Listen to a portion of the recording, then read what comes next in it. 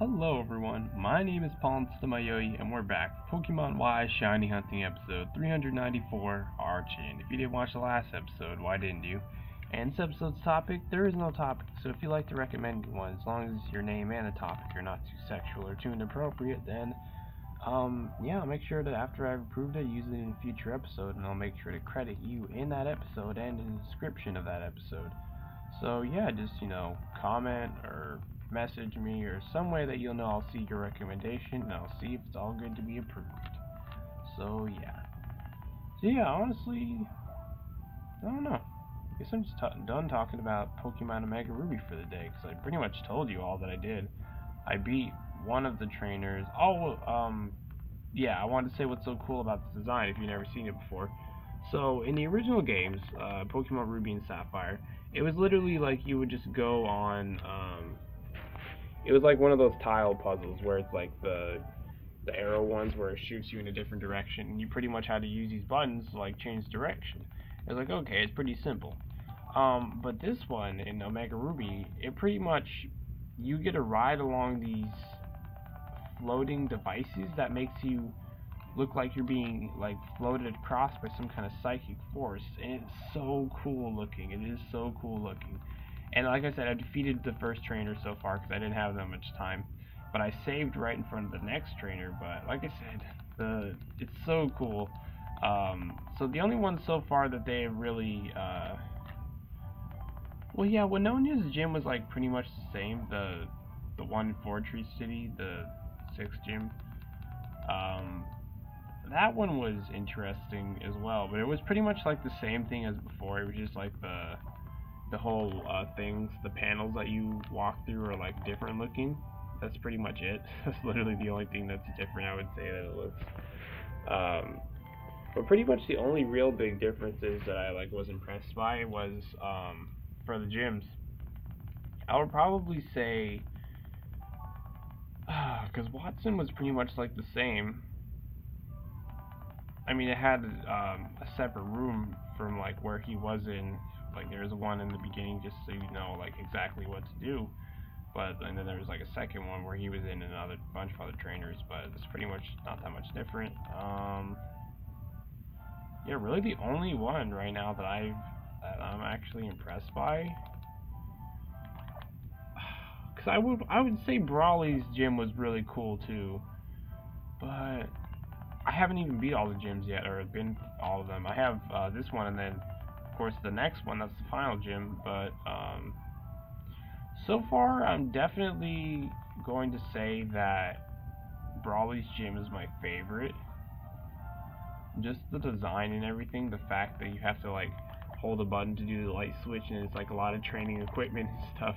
Like I said, whatever. I think one of them's name is Lisa or something like that. The seventh gym.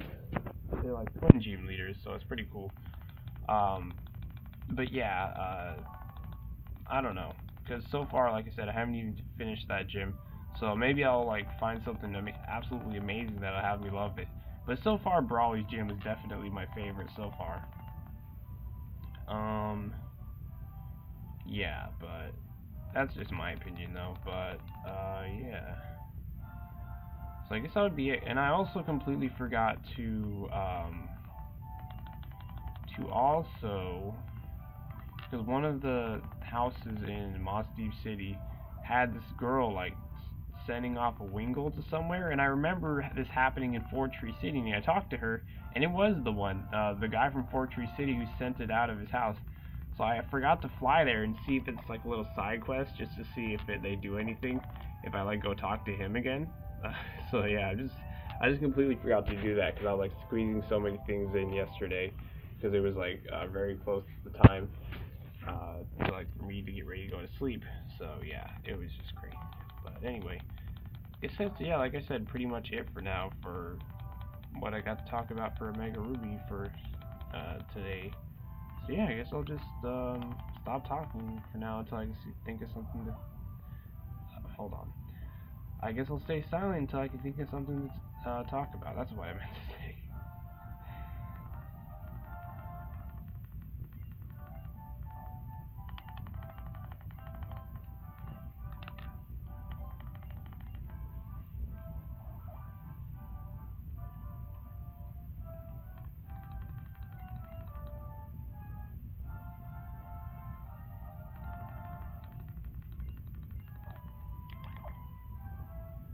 Oh yeah, also, if you're probably wondering why I wouldn't shed sleep, like that means lose sleep rather than lose a day of eating, it's pretty much because, pretty much, I didn't mean to say Mitch, I meant to say much.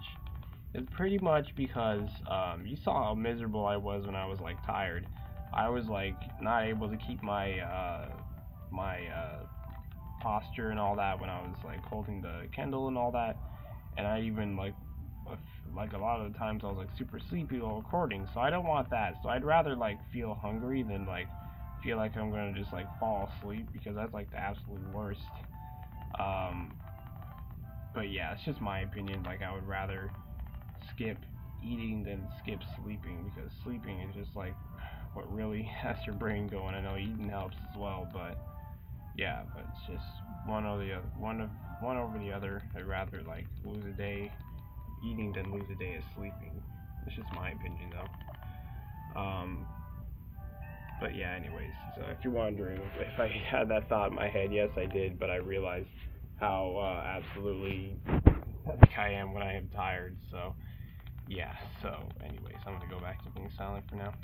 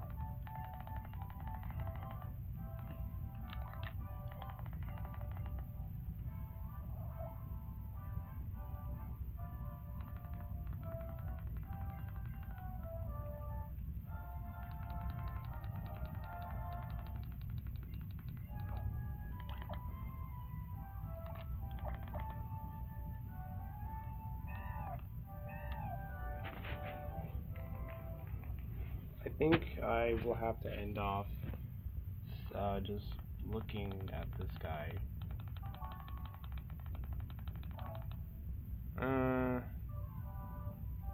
Yeah, it's way too close to do another one, so yeah. Well, anyway, if you enjoyed the episode, if you'd be so kind to support me by donating to my Patreon, as long as you're not putting yourself in a bad spot by doing so, of course, then feel free to. The link is in the description down below, and I'll be seeing y'all later. I've been your host, Pons the Mayoi, and goodbye.